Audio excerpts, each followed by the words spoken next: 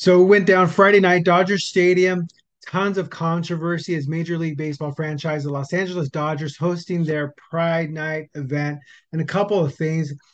I'm a lifelong Dodger fan. I'm not going to say how long. I mean, I used to watch Dodger games as a child with my grandfather. And let's just say I remember the famous Kirk Gibson. I remember the home run. Okay. So, anyway, that's how far me and the Dodgers go back. All right. And for the better part of my life, I was also a Catholic, raised Catholic. There was also a time where I said Eastern philosophies are the key to a good life. Anyway, present day today, I'm a follower of Lord Jesus Christ. So, long story short, I've been around the block. I've taken different streets in the city, if you get me. All right. So, anyway, let's go ahead and get this started, guys. There's two things that I'll ask at the end. But anyway, let's get started. I'm going to save those to the very, very end. So, let's look at this first clip here. Local news station, KCAL 9. In defending faith, weeks of controversy came to a head tonight at Dodgers Pride Night. Thousands showed support at the game and a massive crowd protested outside. This was over the team. Before I go too far in that, I like how the KCBS KCAL anchor says, thousands show up for support. Okay, remember this in the future, as this would lead you to believe that, like she said, thousands showed up to support. Okay, and they kind of lead you. All right. So anyway, let's go to this second clip here.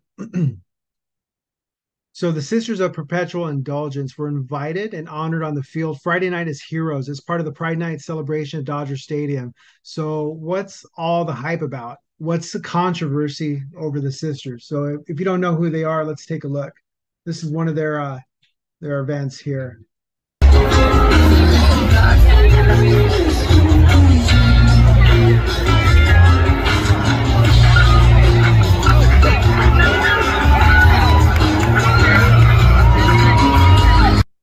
I'm going to pause that really quick because it's hard to watch, but please hit like and subscribe really quick. I'm going to jump back to the video.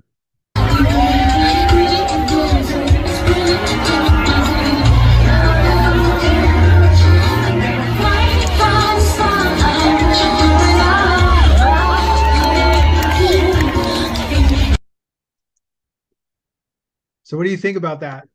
It's pretty wild, right? And the funny thing is that most Christians are so tolerant that they don't say anything. You got this man simulating a pole dance on Christ. But anyway, let's take a look at this third clip here. Big shout out to Black and White Sports for this clip. Sisters of Perpetual Indulgence for their outstanding service to the LGBTQ plus community. First off, the Sister Unity and Sister Lydia.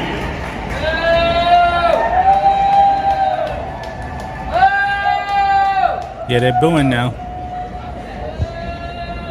Our next guest is the only openly gay Major League Baseball player, current or former, alive today.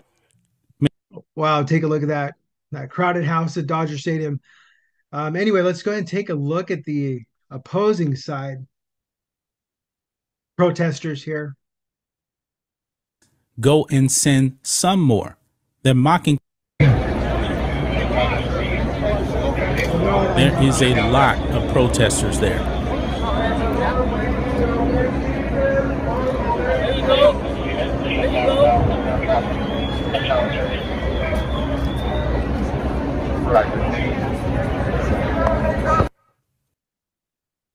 Now that literally looks like 1,000, thousands of people that showed up to protest, and I didn't hear of any arrests or anything like that. So I'm assuming it went pretty peacefully.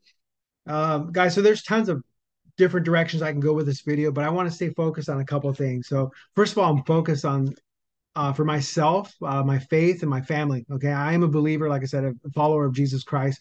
I am a dad and a head of household. That being said, I'm going to stick to 3 points as a believer that I took away from the system thoughts. All right, first of all, we're called to be like Christ. Love what he loves, hate what he hates. Guys, Jesus loves a person, but hates my sin. Okay. It said there's a Bible verse, a new commandment I give to you, that you love one another as I have loved you, that you also love one another. And by this, we all know that you are my disciples if you have love for one another, right? So when I hit rock bottom, I cried out to God to get me out of my situation. I repented and asked for forgiveness. And I want to underline repent, okay? I repented and asked for forgiveness. And I never went back to that area, that sin in my life, right? So God forgives you if you repent. You know, sin no more, go and sin no more. That means whatever he saved you from, turn your back from it and don't go back, right? Number two, other thought is, be hot. What does that mean? Be hot for Christ. So there's a Bible verse that says, "So then, because you are lukewarm and neither hot nor cold, I will vomit you out of my mouth." Right? There's different verses that say, "I will spit you out of my mouth." And that's actually Revelation 3:16. And I think of that, and it's a pretty powerful verse. But here's kind of backstory for myself with it is that being hot for God, what does that mean? So I had taken a trip with my daughter last fall. We spent a good 6 hours driving on the road, right? So it's a lot of time together on the road, bonding.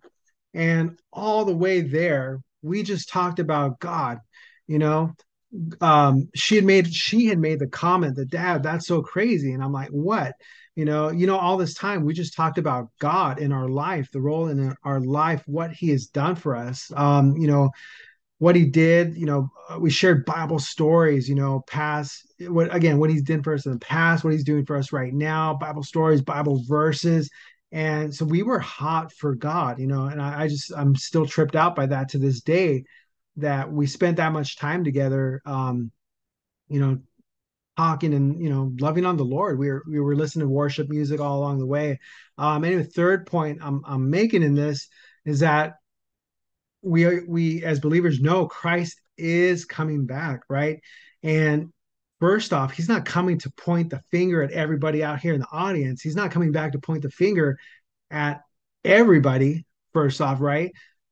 He's coming back for the church. So I mean the church, his people first are going to go through this, right? This means to me that he's going to make sure his house is clean first, right? His people are clean, following his word, being examples of love, right? And not sinning. Then he will deal with the world. So he's going to deal with us first, the body of Christ first, the church, church body first, then with everyone else. And like any good father, God gave us an example for us, like any mom or dad, you make sure your house is in order first before you go giving advice, right? Nobody likes that where you give advice first and your house is a mess, right? Your house is not in order. Disregard what's going on in the background, guys. But anyway, but so Christ wants us first to get right, get our hearts right, for the Lord. So I'm going to circle back now. I hate that circle back thing, but I'm going to go back to now two questions I have, right? So my first question, I do have a question for believers, right? Ones who call ourselves maybe newborn Christians. Whatever storm God pulled you through, whatever God is working in your life right now, your children's life, whatever he's done for you in the past or in the present, or or the promise he's going to do for you in the future. Let me ask you, why are you not hot? Why are you not hot for God? Right? Expressing it, in love and your passion, talking about it. Why are you not hot for God? you know Comment below where you're at in your life right now with that. And that was for believers. And I do have a question for non-believers, right? So first off, there is no Bible verse for me as a Christian that says I should go out and openly mock what you believe in, right? To clarify, it doesn't say let me go back. Let me take that back. To clarify, however, it does say for me to test the spirit, right? If what you're saying is holds true to the Bible, right? To the whole truth to the Bible, testing the spirit, right? But again, it doesn't say for me to go openly and mock you and what you believe. So back to my question, why when you do mock, do you only choose to mock Jesus? I mean, if you're not religious and religion is false, right? Religion is false under that pretense. We're talking all religion is false. Why aren't you also mocking Muhammad, Buddha? Why are you just choosing to mock Jesus Christ? Anyway, guys, Go and leave your comments below. Have a great day.